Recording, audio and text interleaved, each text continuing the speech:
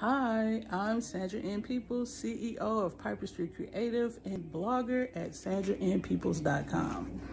And I wanted to just pop in and share this quick video with 3 very important questions you need to ask yourself when you're preparing to write your book.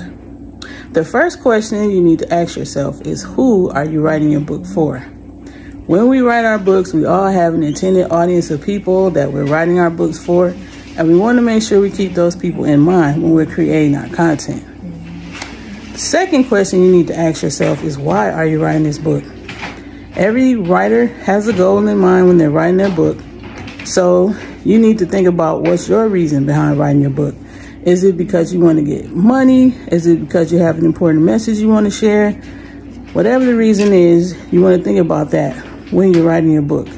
And the third question you want to ask yourself is, what's the message behind your book? What is the big takeaway that you want your readers to do or to get when they read your book? So keeping those 3 questions in mind, or answering those 3 questions beforehand, will help make the process of writing your book much easier. Again, I'm Sandra N. Peoples, CEO of Piper Street Creative and blogger at SandraNPeoples.com. Thank you and take care.